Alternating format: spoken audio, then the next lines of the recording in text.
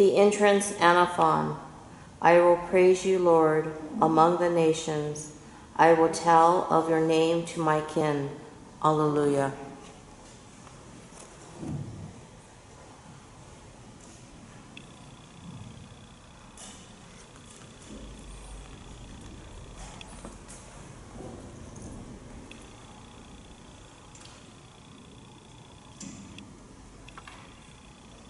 In the name of the Father, and of the Son, and of the Holy Spirit. Amen.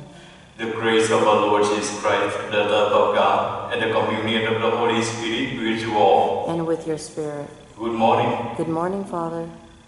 Dear brothers and sisters, today we celebrate the Mass of Wednesday after the fourth Sunday of Easter.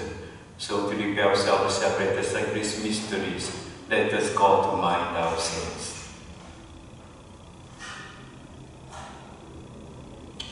Lord, have mercy. Lord, have mercy. Christ, have mercy. Christ, have mercy. Lord, have mercy. Lord, have mercy.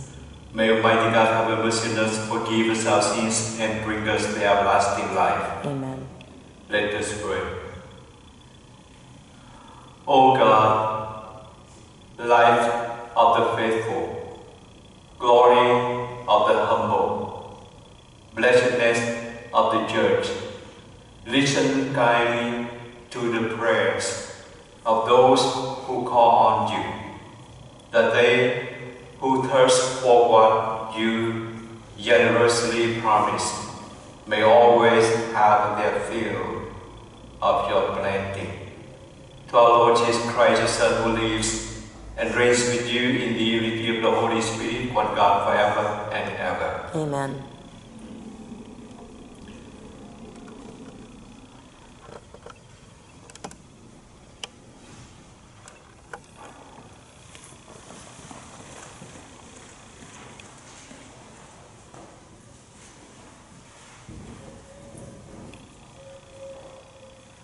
A reading of the Acts of the Apostles.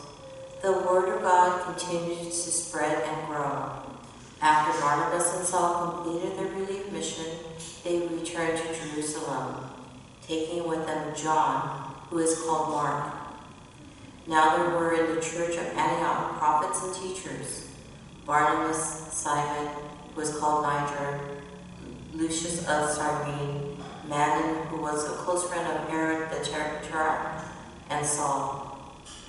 While they were worshiping the Lord and fasting, the Holy Spirit said, "Set apart from me Barnabas and Saul for the work which I have called for them."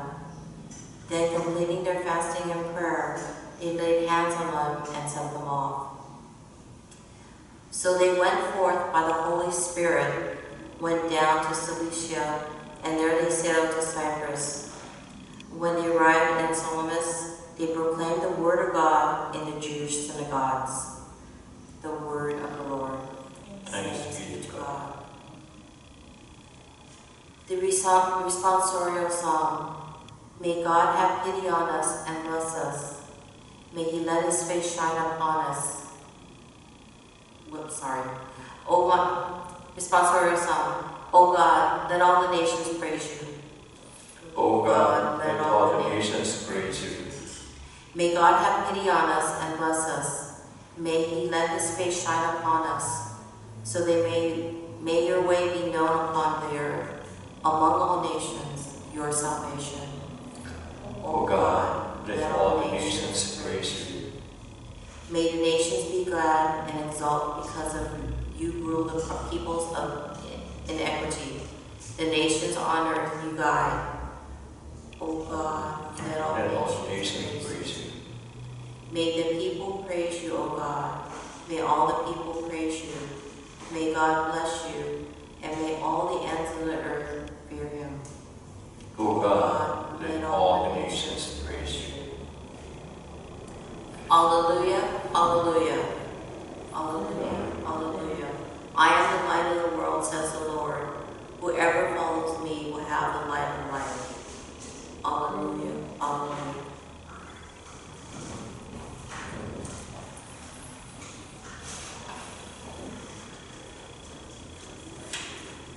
The Lord be with you. And with your spirit. A reading from the Holy Gospel according to John. Glory to you, O Lord. Jesus cried out and said, "Whoever believes in me, believes not only in me, but also in the one who sent me. And whoever sees me, sees the one who sent me. I came into the world as light, so that everyone who believes in me might not remain in darkness. And if anyone hears my words and does not observe them, I do not condemn him. For I did not come to condemn the world, but to save the world. Whoever rejects me and does not accept my words has something to judge him. The word that I spoke, it will condemn him on the last day, because I did not speak on my own, but the Father who sent me commanded me what to say and speak. And I know that his commandment is eternal life. So what I say as the Father told me." The Gospel of the Lord. Praise to you, Lord Jesus Christ.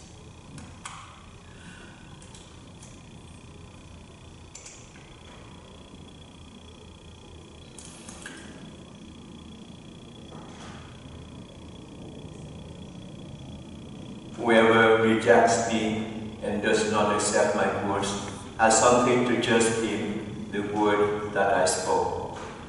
It will condemn him on the last day, because I did not speak on my own, but the Father who sent me commanded me what to say and speak. And I know that his commandment is eternal life. My dear brothers and sisters, as Jesus said, the people are not living on bread alone, but also every word that comes from the mouth of God. The words of God strengthen us, give us light, inspire us, strengthen us. The word of God is the word of love, of light, and the words of eternal life, as Jesus has said. We ask Lord to continue to help us to open our heart and our mind to the Word of God, so the Word of God can touch our hearts, inspire us, strengthen us, give us life, and lighting us on the way we go. You know, Jesus is the Word of God.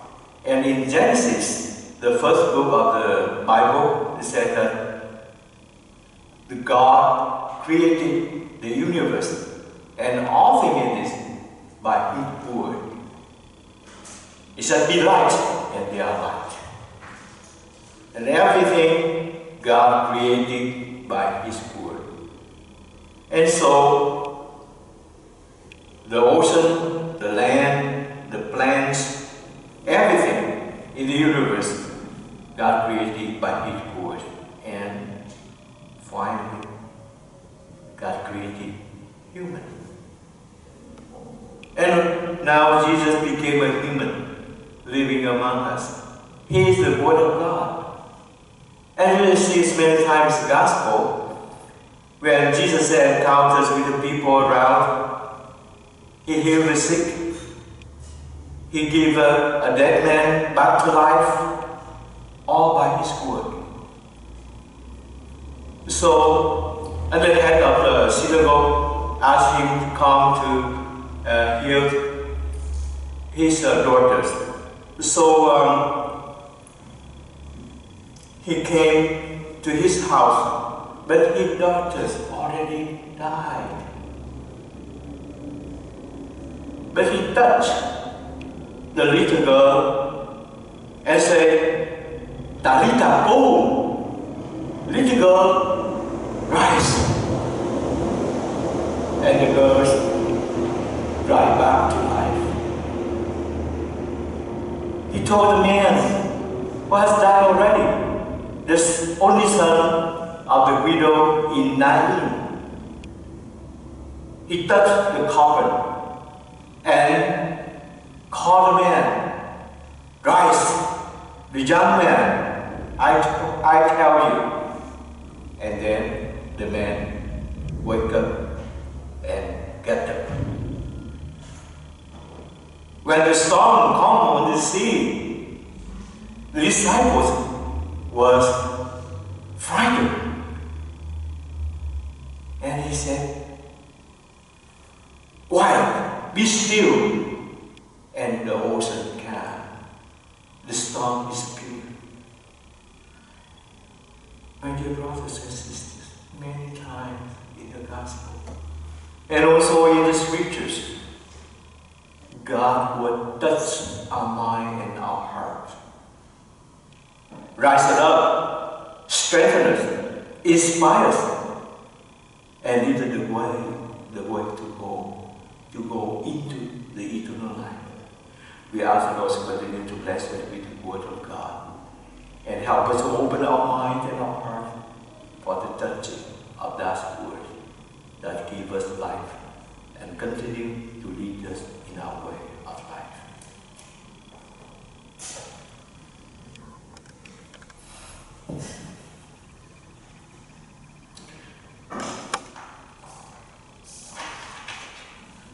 Let us pray, dearly beloved, for a swift end to the coronavirus pandemic that afflicts our world, that our God the Father will heal the sick, strengthen those who care for them, and help us all to persevere in faith.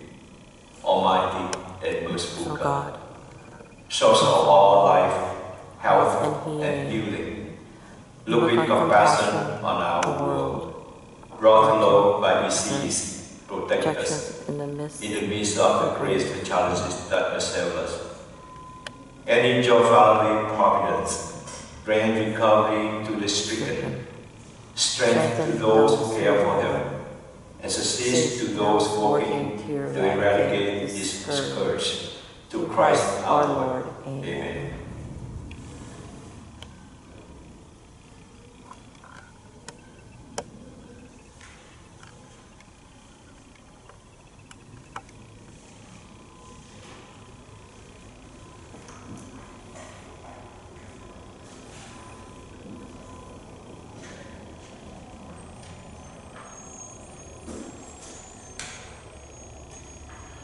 Blessed are you, Lord, of all creation, for through your goodness we have received the bread. We offer you the food of the earth, the work of human hands.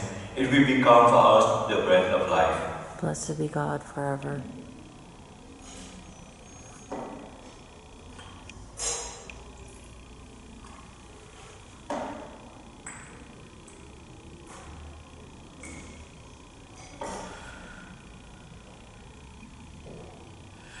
Blessed are you, Lord, of all creation, for through your goodness we have received the wine. We offer you, fruit of the vine, work of human hands. It will become our spiritual drink.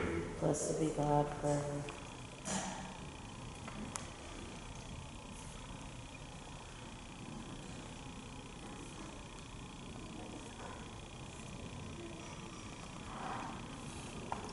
Pray, my brothers and sisters, that my sacrifice and yours may be acceptable to God, the Almighty Father. May the Lord accept us at your hands for the praise and glory of his name, for our good and good of all of his holy church. O God, who by the wonderful exchange effected in this sacrifice have made us partakers of the one supreme Godhead, grant, we pray, that as we have come to know your truth, we may make it ours by worthy way of life. to Christ our Lord. Amen. The Lord be with you. And with your spirit. Lift up your hearts. We lift them up to the Lord. Let us give thanks to the Lord our God. It is right and just. It is truly right and just, our beauty and our salvation, as all times to acclaim you, O Lord, but in this time above all, to laud you yet more gloriously, when Christ our Passover has been sacrificed. For he is the true Lamb, who has taken away the sins of the world. By dying, he has destroyed our death, and by rising, restored our life. Therefore, overcome with paschal joy, every land, every people exalt in your praise, and even the heavenly powers with the angelic host sing together the unending hymn of your glory as they play. Holy, holy, holy Lord, God of hosts, heaven and earth are full of your glory.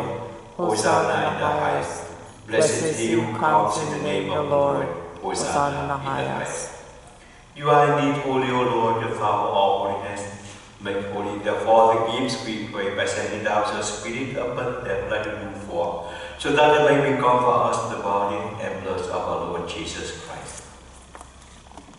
At the times when we betrayed and entered wearily into his passion, he took bread and giving thanks, broke it, and gave it to his disciples, saying, "Take this, all of you, and eat of it, for this is my body, which will be given up for you."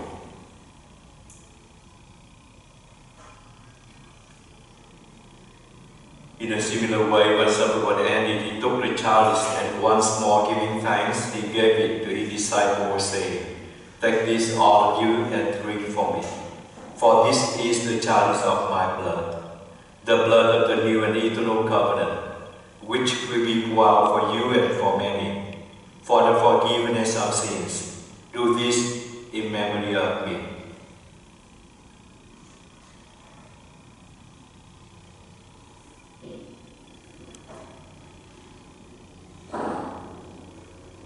The mystery of faith. We proclaim to death, O Lord, and profess the resurrection until you come again. Therefore, we celebrate the memorial of death and resurrection. We offer you, Lord, the bread of life, the chalice of salvation, giving thanks that you have held us worthy to be in your presence and minister to you. Humbly we pray that, partaking the body and blood of Christ, we may be gathered into one by the Holy Spirit. Remember, Lord, the Church spread throughout the world, and bring her to the fullness of charity, together with Francis our Pope, and Jose our Bishop, and all the clergy. Remember your servant, William Morimoto, whom you have called from this world to yourself. Grant that he who was united with the Son in a death like this may also be one with him in his resurrection. Remember also our brothers and sisters who have fallen asleep in the hope of the resurrection, and all who have died of mercy. Welcome them into the light of faith. Have mercy on us all, we pray, that with the Blessed Virgin Mary, Mother of God, with the blessed apostles, and all the saints who have pleased you throughout the ages, we may merit to be heirs in eternal life, and may praise and glorify you through your Son, Jesus Christ.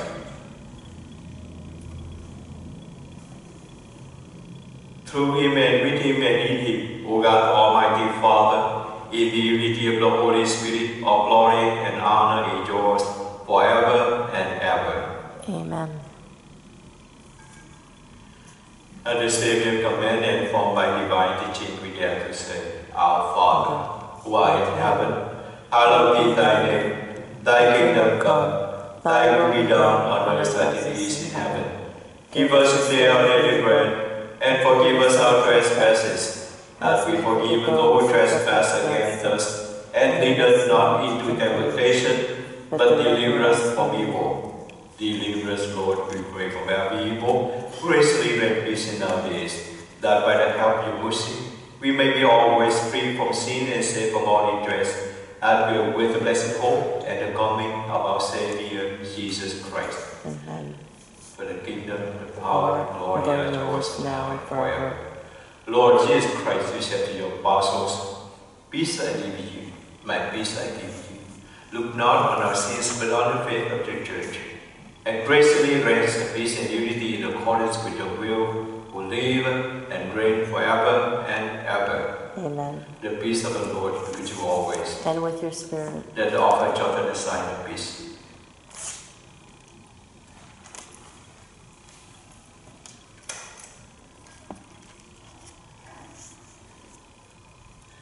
Lamb of God, to take away the sins of the world, have mercy on us. Lamb of God, to take away the sins of the world, have mercy on us. Lamb of God, to take away the sins of the world, grant us peace.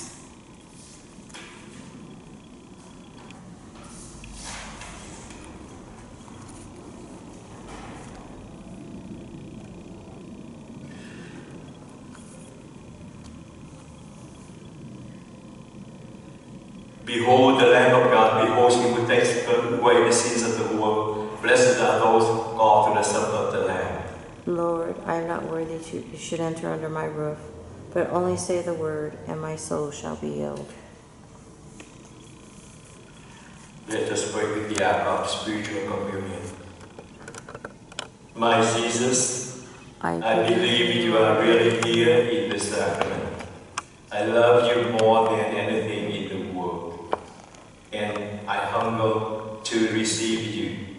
But since I cannot receive the communion at this moment, feed my soul at least spiritually. I unite myself to you now, as I do when I actually receive you. Amen.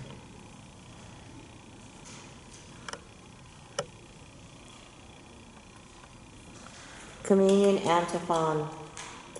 I have chosen you from the world, says the Lord, and have appointed you to go out and bear fruit, the fruit that will last. Alleluia.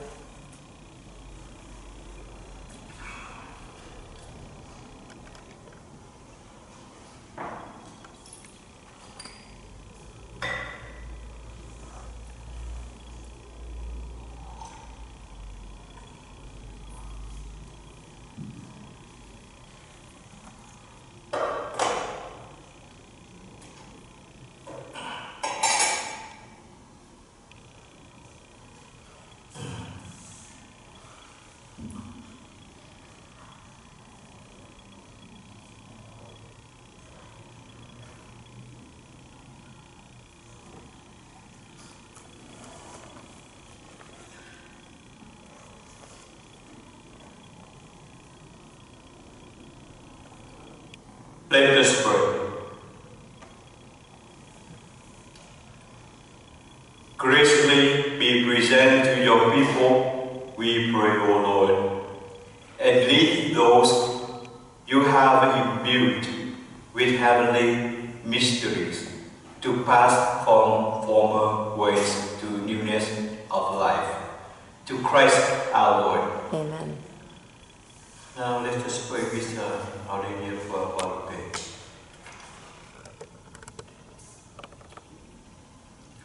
Holy Virgin of Guadalupe, Queen of the angels and Mother of the Americas, we fly to you today as your beloved children.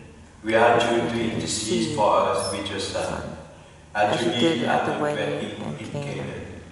Pray for us, loving Mother, and gain for our nation and world, and for all our families and loved ones, the protection of your holy angels, that we may be spared the worst of this illness. For those already afflicted, we ask you to obtain the grace of healing and deliverance. Hear the cries of those who are vulnerable and fearful. Wipe away the tears and help them to trust. In these times of trial and testing, teach all of us in the Church to love one another and to be patient and kind. Help us to bring the peace of Jesus to our land and to our hearts. We come to you with confidence, knowing that you truly are our compassionate Mother, health of the sick and cause of our joy. Shelter us under the mantle of your protection. Keep us in the embrace of your arms. Help us always to know the love of your Son, Jesus. Amen. The Lord be with you. And with your spirit. May Almighty God bless us all, the Father, and the Son, and the Holy Spirit. Amen. The Mass is and is good peace, love, and serve the Lord. Thanks be to God.